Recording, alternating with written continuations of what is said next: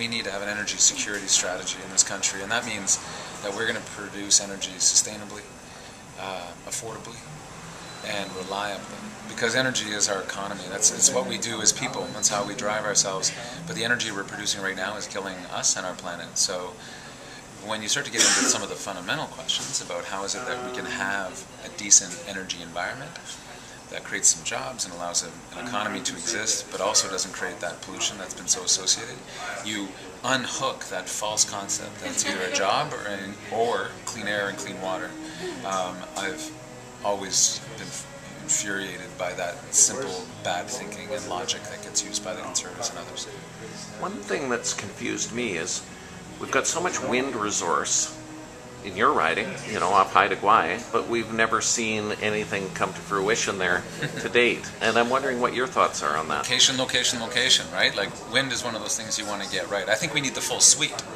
I think first thing you need was level the playing field. Take out all of those terrible subsidies that go into coal and oil. Level the playing field so that wind, solar, geothermal, hydro, all of those can compete properly again. Allow public ownership back in.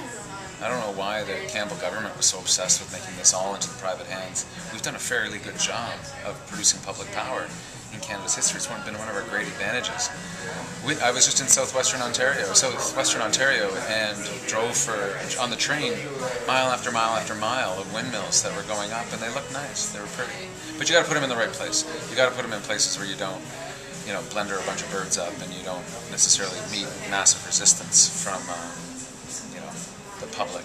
You run into NIMBY on wind more than you do on any other source of power.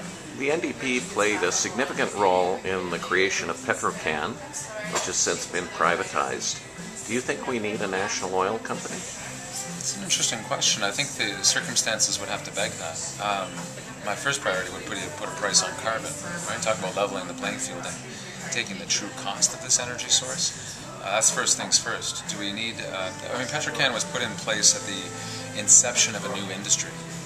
If it made sense that we needed a national program in terms of creating a green energy company, that might have some merit. But for New Democrat, I'm pretty enamored by the capacity of the free market to create those intuitive and ingenious solutions that sometimes government struggles with. So if it were to happen, it would have to be extraordinarily arm's length for me to be comfortable, because there's things government does well and things not so much.